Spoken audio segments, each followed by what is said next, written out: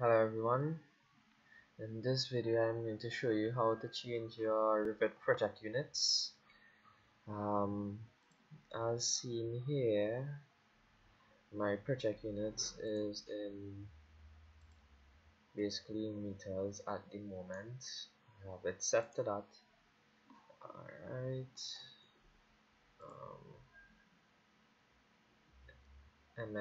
meters, right? So to change your project units, go to it's for any version it will be like this. Manage, go to manage, then go to project units, and here you could choose either structural, electrical, piping, energy. We are going to use structural, right? Or you could stay on common and just change the formats.